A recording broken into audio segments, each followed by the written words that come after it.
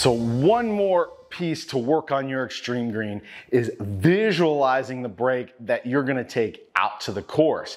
Having proper feedback in your practice is critical to making this happen.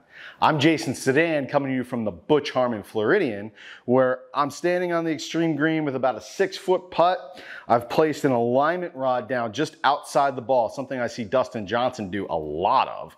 And he's become one of the best putters on tour of late, nailing 5-0 at the Ryder Cup.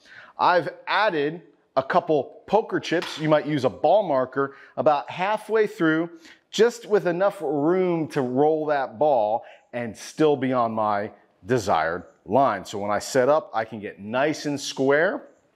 I want to be able to roll this ball right through the poker chips.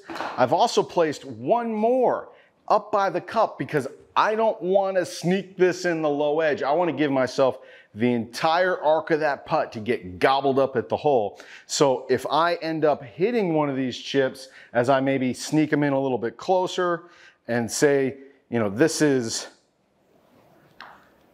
not the line that I was going on. If I just had nothing on the ground and kept rolling putts, maybe it's speed, maybe it's line, but now I'm starting to nail down, again, that visualization.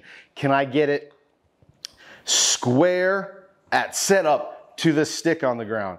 Can I roll it through my gate out there and with the proper pace to have that fall in? So I know I nailed it through the gate. I need to shift that just a smidge as I tighten it up, and being able to have the feedback again. My stick hasn't moved, the hole hasn't moved, the tilt of my putt is consistent on the extreme green. When I get set up to it and I can roll through the gate, now I'm practicing with the opportunity to get better on the course.